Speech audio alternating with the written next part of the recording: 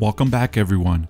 I want to go over the top 3 stocks I'm looking at right now. One of these is rumored to be working with Tesla, and I recently bought the other 2 of these 3 stocks. If you enjoyed this video, make sure to like, subscribe, and hit the bell to get notified for my latest videos. Also make sure to check out the links under the description of this video to get access to my private Discord and other great investing apps. The first stock I want to talk about is Romeo Power. The ticker symbol is RMO. Romeo Power is an energy technology leader delivering large-scale electrification solutions for complex commercial applications. Through its suite of advanced hardware, combined with its innovative battery management system, Romeo Power delivers the safety, performance, and reliability its customers need to succeed. With the highest energy-dense module on the market, Romeo Power has a bold vision to create a world where energy poverty no longer exists. It was founded in 2016 and it is based out of Los Angeles, California. This is one company that will benefit from the shift into green energy and the shift in electrification. Let's take a look at this video from the CEO last year explaining the strength of their business. And good morning, Morgan. What matters to the customers really are why we're winning: safety, reliability, configurability, and energy density. Okay, so innovation per unit time is the most important facets of that. What we're doing is enabling our customers to go further on a single charge. And also we have the best fast charging capabilities. Today, we're charging large capacity, commercial vehicle batteries in 30 minutes or less, and we have a glide path to 15 minutes or less. So technology, innovation per unit time, first and foremost. The second, Morgan, is operational excellence. So I actually partnered with BorgWarner. We have been partnered with them since 2019 to de-risk our high growth business plan. So we've been partnered with them on optimizing our manufacturing system, getting cost out of our bill of materials, and quite frankly, from the sales standpoint, while myself and my team are focused in North America to grab market share, leveraging our partnership with BorgWarner to take market share throughout the European and Asian region. Last year, this stock peaked near $35 and slowly melted away down to its current trading range of around $7. I like this stock for a swing trade and began buying it 2 days ago. This stock has plenty of potential for a long-term investment or a trade at these levels. I'm looking to hold this position for about 3 weeks.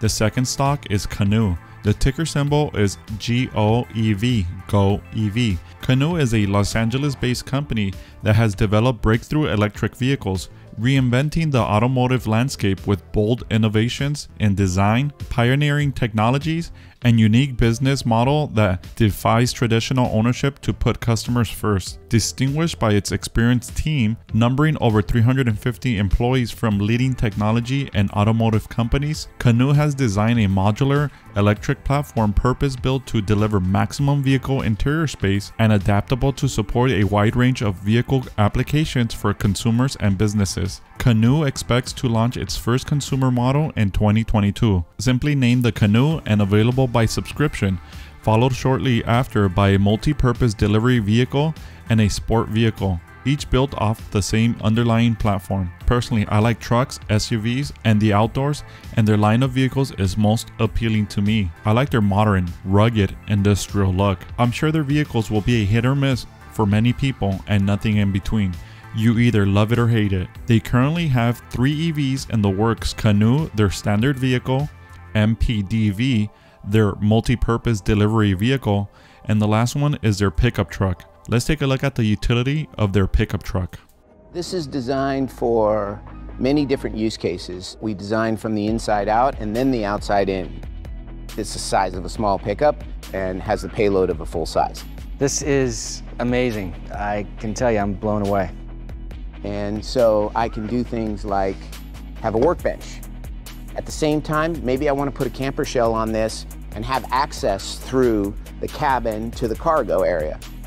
I see so many different unique consumer use cases in this vehicle. Let me show you one use case that I think is pretty powerful.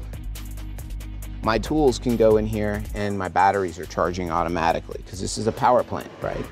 And so I got the ability to have a workbench here. So I have plugs, USB, mini USB, whatever you want. These are all accessorizable.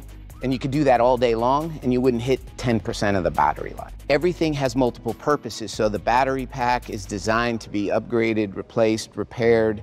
It's got 300 horsepower, nearly 300 pounds of torque, and I can put 2 of them in there Down below, we have a set of other toolboxes or safety boxes. Helps me get access here. But let's just say I gotta go pick up, a sheet of plywood. Well, now I need an 8-foot bed. We have it so that I now have an 8-foot bed. And then of course, I wanna go back down to a 6-foot bed. Just put it away. We wanna be clear, when the working person sees this, they go, I can have a better quality of life with this vehicle, and I can get a return on capital. You gotta build something for the second owner. Why? Because you actually then care about the first owner, because he's gonna be able to sell it for what it's worth. It's maximizing technology to allow for the utilization of space and make it for me. I really like the diversity between an outdoor camper and extending truck bed for carrying 8-foot-long lumber worker truck. Just like Romeo Power, this is trading around $7. You will definitely need a little patience for this stock since their vehicles won't be in the market until another year or two.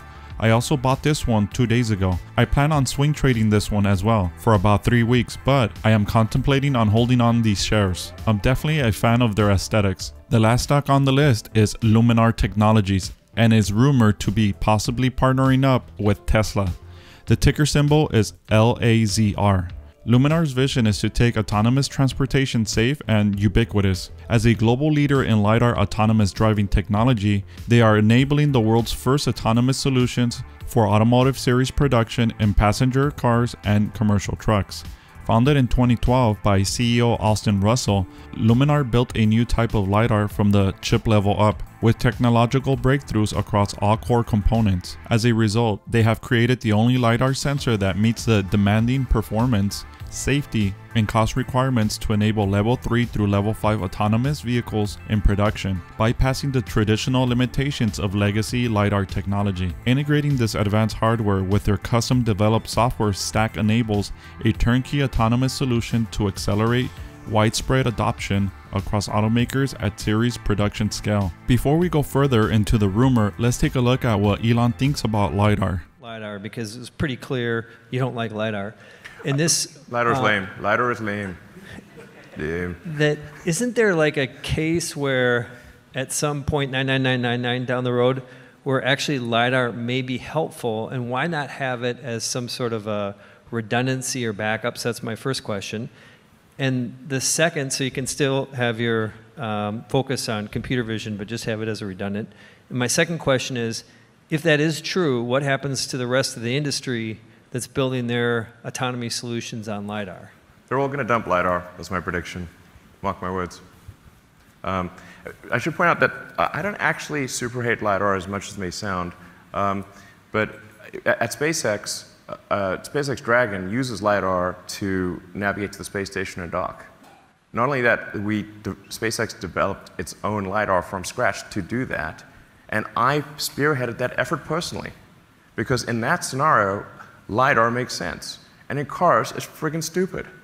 It's expensive and unnecessary, and as Andre was saying, once you solve vision, it's worthless. So you have expensive hardware that's worthless on the car. This is interesting since Elon has been very vocal about disliking the LiDAR technology. Today on social media, I saw this picture of a Tesla testing LiDAR technology and speculating that that was Luminar Technologies' LiDAR unit above the vehicle. This is all speculation and it is a rumor. The other interesting part of this rumor is that Elon explains in the video that they have their own LiDAR technology with SpaceX, and it has very specific uses that doesn't make any sense to be added into an autonomous car. It is very possible that they are testing LiDAR technology, but not necessarily Luminar's technology. It could very be their own LiDAR technology. I still think this company is very interesting and trading at a great price. It's currently trading around $23, and late last year it hit a high of around $45. I think all three of these stocks have great potential for a trade or a long-term investment. Let me know in the comments below which one of these three was your favorite, or which one of these three are you invested in.